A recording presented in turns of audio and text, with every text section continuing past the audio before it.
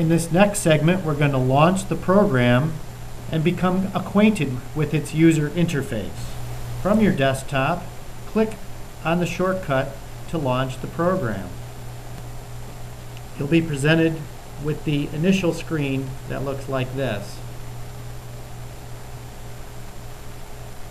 Let's take a look at our working space. We have a typical menu structure across the top, and we have this Find toolbar in this area here, a Layout toolbar in this area here. Down below, we have a screen sizing utility that allows you to scale it to suit your screen. So I can go larger or I can go smaller. And in this space we have a selector for picking the modes of the program.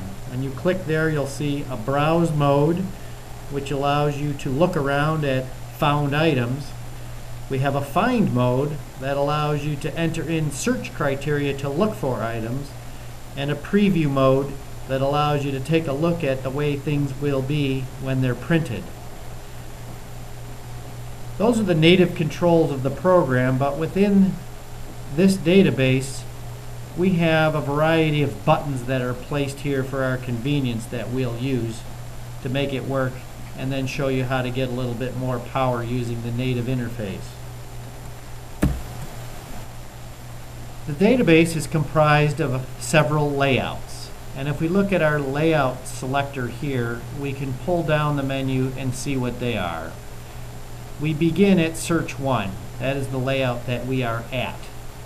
Search 2 obviously is where we may be going next. Search 3, the one beyond that.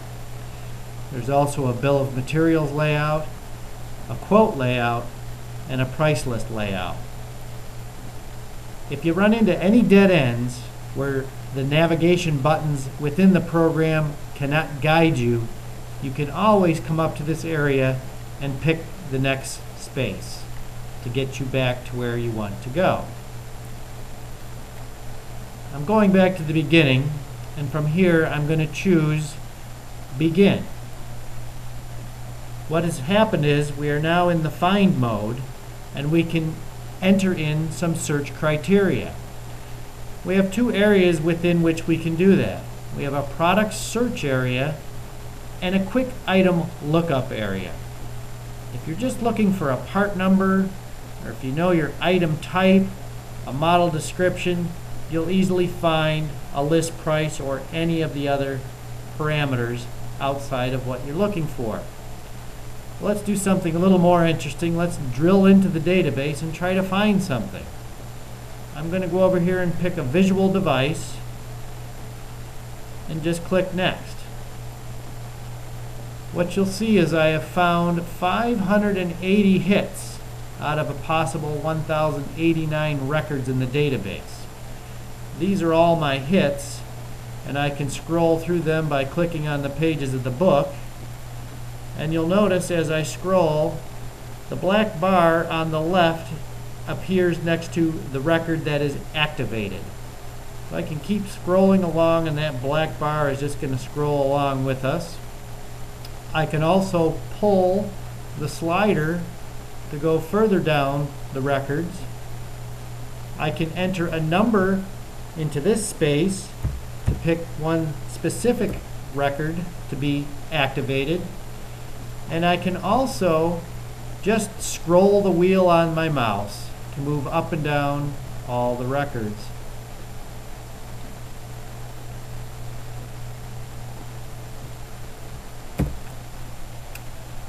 I'm going to back up the slider bar and go back to the beginning where we started, record number 1.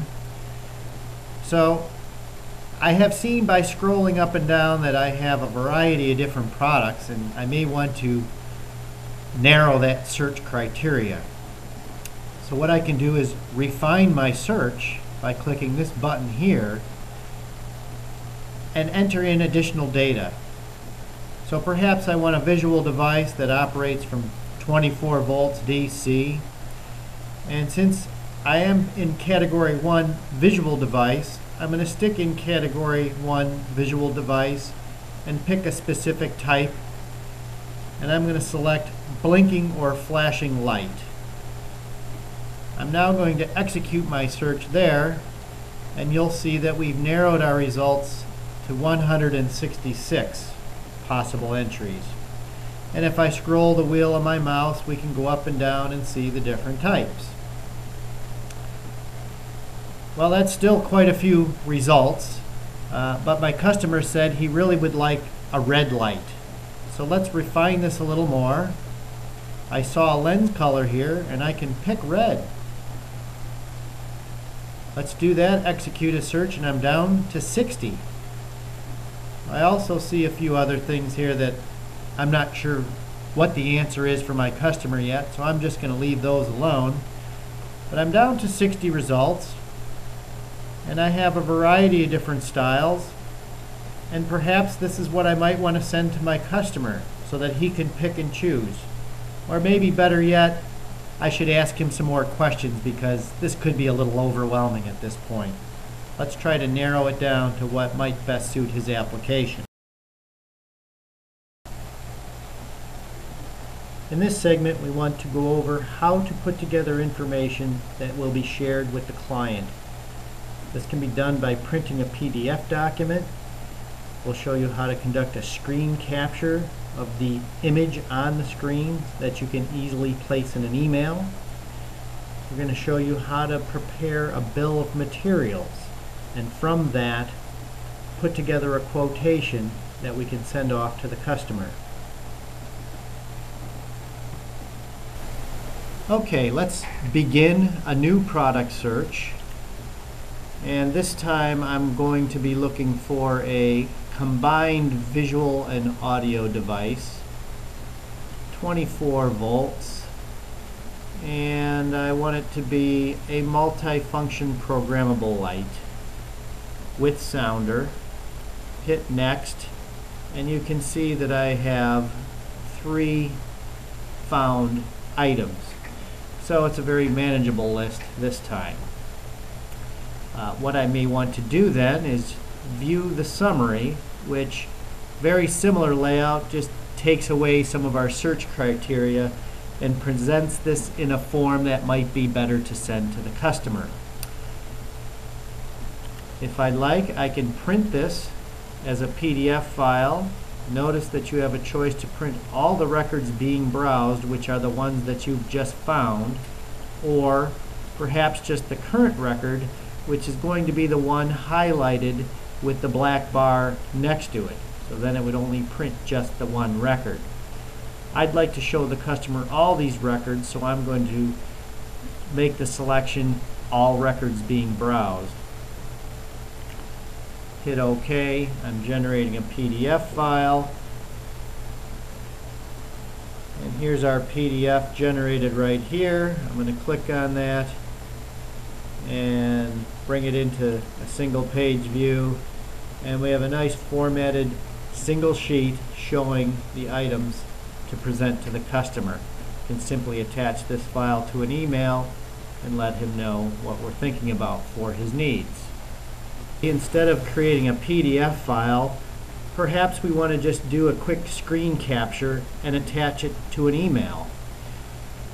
I have a utility program installed into my computer called Screen Print 32, and if I click on the print screen button of the computer, it activates that utility, and I can simply select the portion of the screen that I'm interested in, right click and capture that selected area. And once I have captured that selected area, I can go over to an email message and simply choose to paste that into the body. Now I have my information nicely placed in an email message I can send directly to the customer. Now here I am back to my product summary page, and I'm going to navigate back to the search results view. There's the same 3 products with my additional search fields, but here you will find the button that says Go to the Bill of Materials. I'd like to begin building a bill of materials that I can turn into a quotation to send to my customer. So let's say, for example, I was interested in this particular item. I'm going to click on the part number, which activates the entire field. Then I'm going to right-click and copy that field, go to my bill of materials, create a new bill of materials, and then I'm going to go into the field named part number. I'm going to right-click and I'm going to paste that part number in there. I'm going to click over here on item type, and what happens immediately is things begin to autofill. I've brought over the item description, the list price. I have an opportunity to input a discount, an item number, and a quantity. Let's go back to my search results, pick the next item, right-click, copy, go to my bill of materials, click, right-click, paste. I'm building the next item. Back to search results. I didn't want to send him information on this one today. I want to start over, begin a new search. This one wants to be a panel mount buzzer. I'm looking for this buzzer. There's the one I'm looking for. I'm going to copy that, go to my bill of materials, paste it in there, and there we have that. So as you see, we start building this bill of materials, which is also viewable as a quotation. If I view the quotation, I have the same items and a little bit more of a formatted type of presentation. I'll be able to go down here, put in some delivery information. I can put in my name as the preparer. I can go down here and select a representative from our list of representatives that represent Pfannenberg product. I can enter in a regional sales manager from the menu of available regional sales managers. And if I pick one of these, it will autofill the rest of their information, as you can see down here. If I pick one of these, it will autofill their information.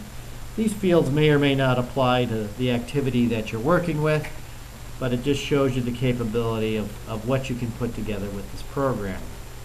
You can enter in a quote number, the customer's company, address, the person's name, first name, last name, his phone number, email address, a reference, reference your phone call today or your RFQ number, whatever it may be.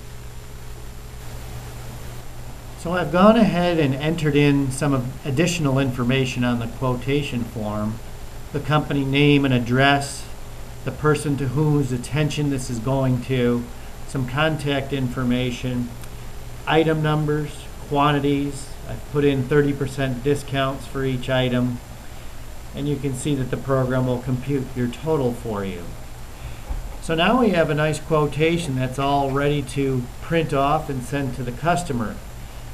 If I want to have a look at what this looks like, I can preview the quote, and basically turns it into a view that will appear as an 8.5 by 11 sheet of paper. I'm going to go back to my browse mode, and there's one more step that I'd really like to do in addition to printing this quotation. I would like to provide the customer with a nice summary of the 3 items on the quote. Be sure to proceed to the next video in this series for additional information. We'd like to thank you for your participation. Make sure you visit the download portal to get your database program. And as always, contact us with any questions. Good luck and good selling.